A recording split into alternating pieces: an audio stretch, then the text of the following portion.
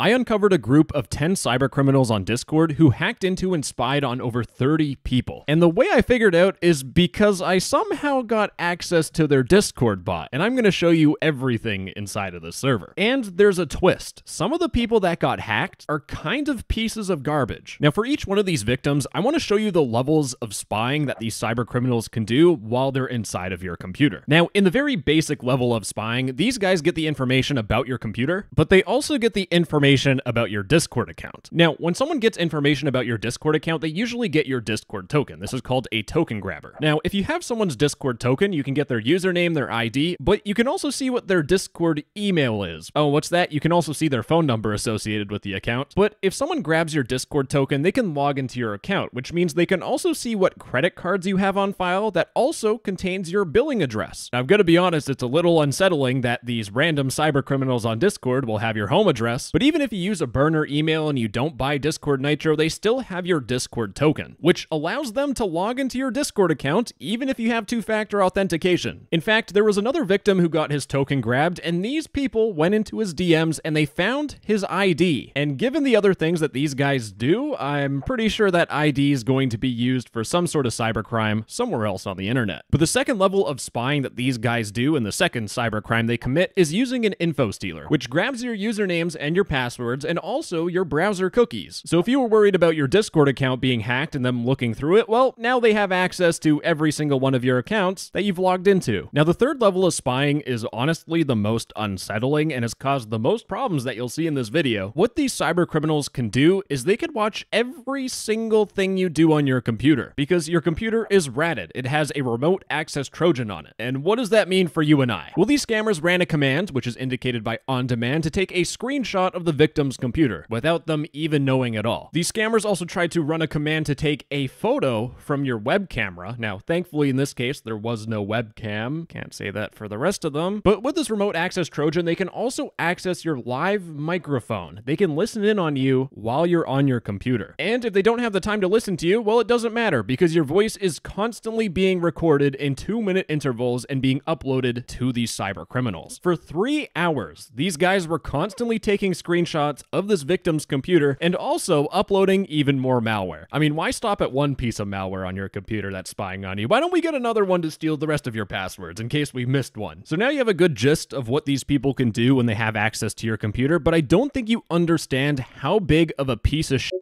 every single one of these individuals are. Whatever bad thing you think they're going to do on your computer, you're wrong. It's worse than you think. Now, just so things aren't depressing this whole entire video, I'm going to give each one of the victims a fun little nickname just to keep their identities safe. And I want to start off with our first prime victim, Big Money Man Michael. Now, Big Money Man Michael, when he's on his computer getting spied on by some random teenagers on the internet, he's actually on a stock market thing. You know, he's doing trading. And the second the scammers saw this, they went instantly for the jugular. They ran a command to grab this guy's cookies, his usernames and his passwords, and they went on his PayPal, which has his billing address. And since he's poor on PayPal, they're probably going to try and extort him with that billing address. And the rest of this conversation is, to put it lightly, pretty f***ed. Our one scammer here is bragging that he's constantly ratting people. Ladies and gentlemen, I am constantly committing illegal activities on the internet. And his little protege wants some help. He wants to rat too. I'll teach you how to be me, man. Everything, it's basic. You just rat hella people. You split some stuff with me if you get money out of it. I don't need a lot of cash. Money. All I need is just money to enjoy my boredom. Buy a game or some shit. You can keep all the rest of it. This guy needs money to enjoy his boredom. And I can already imagine what's going on. This guy is jobless. He probably gets home from school. He goes on his $4,000 RGB computer from mommy and daddy. And he thinks to himself, I must steal money from people because mom won't buy me my video game. That is $60 and I'll play once. If you are going to be a piece of garbage and steal from someone, steal from a rich company like Amazon. Wait, I probably can't say that on YouTube.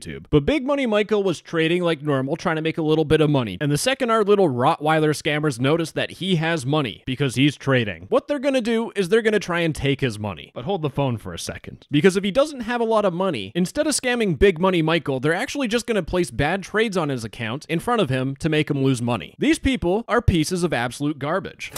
No, you're place, trash. Now, Big Money Michael notices that there's something wrong with his computer, so he's going to go through the process of resetting his Windows, removing everything to get the malware off his computer, but then these scammers run a command, and what they do is they disable RE Agent C, which is your Windows recovery agent. And after they ran that command, Big Money Michael tried resetting his PC, and Windows said they could not find the recovery environment. I will note that down as reason 2 why these guys are pieces of shit. Now, the next victim we're looking at is Skibidi Toilet Brain Brian, because our fella here was watching Arrow on a pirated website, and he also didn't activate Windows either. So regardless, these scammers run a command to trigger a jump scare, which would be horrifying if you're watching some random show and you get a jump scare. And right after the jump scare, this guy goes back to watching his show. They run another command to set his volume to 100%, blowing his eardrums out, and right after that, he turns his volume back down. He then goes back to watching the same TV show. Brian, my sweet Brian, your computer is compromised. Now, if Brian was watching this video, he'd be a little unsettled because we actually caught Brian downloading game cheats. He downloaded a file called arctistemp_spoofer_cracked. He had some issues with opening it up at 9:03 a.m. and 5 minutes later, he searches up, "This lady triple exit." Just turn on the censor editor, please. He then proceeds to go on the internet where every single one of these photos that are in front of your screen are photos of women without any clothing on. I think at this point I should have just nicknamed the guy Gooning George because the passwords that he got stolen were for websites like Cam Blank,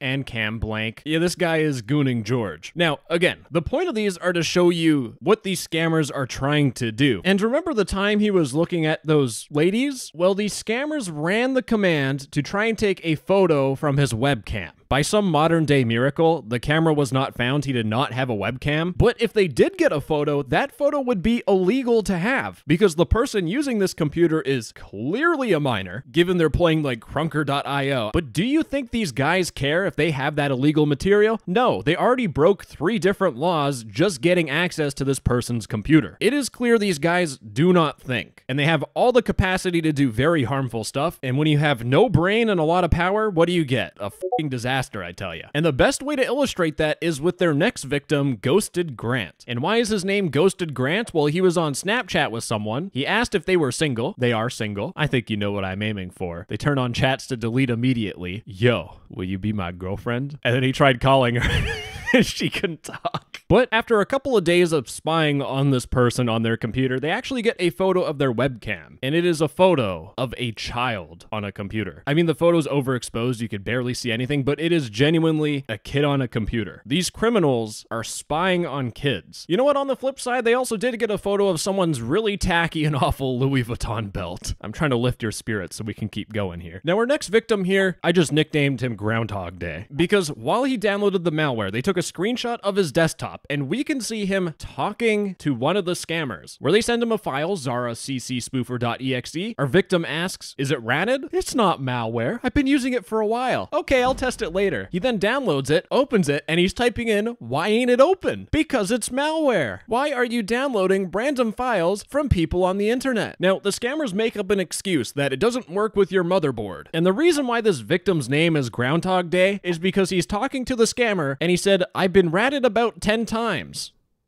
Make it 11. But there's something that all the victims have in common, which explains how these scammers got over 30 plus victims. And to figure it out, we had to look at another victim. Now, again, when these people spy on you, they can also figure out every single key that you type. You can see that this person's typing in Wi-Fi bot, court. Okay, this word court's coming up a lot. They also typed in DDoS tool, GitHub IP ping lagger banner, and how to DDoS. So the only lead that I had was this word court. And while I was searching for the word court, there was a victim who put the word court again. Also ignore the fact they put ebony. But if we look down, this person types in court and we have a program that opens up. And what does this court program do? Well, it's got doxing tools, DDoS tools, doxing guide, IP lookup, IP grabbing, data breaches, extra doxing tool, no G because you gotta look cool, email spammer, pizza guide, SWAT guide, fire department, Roblox cheat, phone lookup, and reverse pick. So it turns out that some of our victims aren't just naive, stupid kids on their computer. A lot of the victims of this are people trying to be their own internet gangster edgelords. They're trying to do all this malicious stuff, and at the end of the day, they got hacked. This type of person that downloads these things, I like to call them skids, or script kiddies. And taking a look at our next victim, who also typed in the word court, we're nicknaming him Skid 1. Kind of like Thing 1 from Dr. Seuss. There's a Thing 1 and a Thing 2, there's a Skid 1, and there will be a Skid 2. But Skid 1 here is DMing his friend, and he's asking, do you have any doxing websites that I can use with Discord, or image loggers that still work? Of course, this guy doesn't watch my videos because there's no such thing as an image logger. But this fella here, the guy that got hacked, needs one badly. And he just wishes that he knew a doxing website where if I put their user ID, I get their full name and passwords and stuff. I'm gonna save you from the 2-minute lecture that I was just about to have, but if you're planning on doxing someone, maybe take a step back and think, am I on the internet too much? Now, I want to point out that this malware stays on your computer, so when you turn off your computer and turn it back on, it automatically goes on, and the next day, all of the scammers decided to add this guy to a group chat, where they started extorting him. Do not leave or block us. We know everything about you. We just want one thing from you. Very simple, I promise. But if you do not follow simple guidelines, there will be consequences. Can you voice call? I will leave you alone if you give me something. And what these people want is this guy's Roblox account pin. And when this guy tries securing his computer, they trigger a blue screen of death, crashing his computer. Now that was Skid 1, but let's give it up for Skid 2. They took a screenshot of his computer, and I just want to say, this wallpaper absolutely banging, baby. This is excessive. And if we take a gander in this screenshot, turns out the dude was caught halfway through uploading someone's docs. The longer this goes on, the less I feel bad about these victims. You know, probably not the best thing to say, but that's where I get to this final victim. This is Captain Skid. And the reason why I'm calling him that is because, again, when he downloaded malware, there was a screenshot that caught him uploading someone's docs on another doxbin-esque website. There is some sort of irony in someone trying to expose someone's personal information online when they have malware on their computer. There's also a conversation that this guy had with his friends where one of his friends said, I'll let you be my swatter. And our victim got pinged from one of his friends saying, do you want to do that? You know you need some clients? And our victim said, why not? They then start DMing someone saying, do you want to teach me? I like it. Baby, something, something, something, a lot of something over me. And then they say they're 12. And usually that's what these people do. They will catfish creeps and then extort them out of money. You could be the judge of whether that's good or bad. It won't put them behind bars, so it's not the best thing. And the last tidbit from this guy who is playing Crunker is that he's messaging someone asking them, can you help me get a cut? This feels like a crossover episode, but what this means is basically a teenager that's been groomed into cutting words, usually the groomer's name, into their skin with a knife to satisfy some sick, twisted fantasy of the groomer. This is depraved shit. This guy. But again, I need to make it clear that don't think of these cyber criminals as Robin Hoods, though. This is just one victim that they found. Remember, they spied on kids. They tried to get a naughty photo of a minor for blackmail. They stole every single person I've showed you. They stole all of their usernames and passwords and cookies. And there's another type of victim these guys go for. Cheaters in video games. In fact, in one of the screenshots, we can see this GitHub page of Nemesis cheats, Elite Cheeks, Valorant cracked. It doesn't take a rocket scientist to figure out that the reason why this isn't the first screenshot of this whole entire thing is because this is what the dude downloaded and got his computer hacked with. And the reason why these cyber criminals go and try to hack cheaters is because they're so stupid. Like this one guy is DMing the guy that hacked his computer, and they're having a normal conversation because this guy is completely unaware that his computer is compromised and being watched by this Trevin guy. Yeah, I cheat in every game I play. I just can't resist. My brother in Christ, you can't resist downloading malware. Anyways, while I was investigating all of this, these guys actually got a new victim, who I'm nicknaming Mr. Omniscient. Through the DMs, this guy sends him a random file that he downloads. If we look in this dude's downloads, we have Spoofer, Cracked, Fortnite External Eve, Beastly Cracked, Cracking Tools. This guy should win an award for the most amount of malware in a downloads folder. I decided to add him on an alt account. Hey, you're being ratted right now. Disconnect from the internet and fully wipe your PC. Blah, blah, blah, dialogue skip. He appreciates it, and he's not downloading hacks or nothing. 100% believe you after looking at your downloads folder, but I do not give a flying flip what you're downloading. Just wipe your PC, change your passwords. And then Mr. Omniscient here starts to say, you see, the difference between me and y'all is that I'm different, spelt incorrectly. You didn't think I saw it was a rat. Oh, shit. Alright! I do not care what you're about to say. Just secure your PC, completely wipe your PC, do not keep any files, and then change all your passwords. He did reset his PC, and these guys were damn frustrated, I'll tell you. Now let's move our focus to the people that are behind this Discord bot. I wanted to do a whole section where I dive deep into these people and understand how they behave and how they react and what communities they're in. And it turns out that every single one of these people are cut exactly from the same cloth. They're internet degenerates that are trying to act like Discord gangsters wherever they go. I can either read their messages, which they are basically them trying to act all hood with the N-word in every single sentence, or I can save you some time and not repeat the same thing over and over again for each 10 of these scammers. And I know these cyber criminals have some satisfaction watching people and what they do, but if you want to people watch and see some absolute creatures, just go outside and go to the mall, because there are some weird people that go to the mall. It's all the same levels of fun, it's not illegal, and maybe, just maybe if you're lucky, you'll find me in there with my maid outfit on. Bye bye, I love you. Mwah.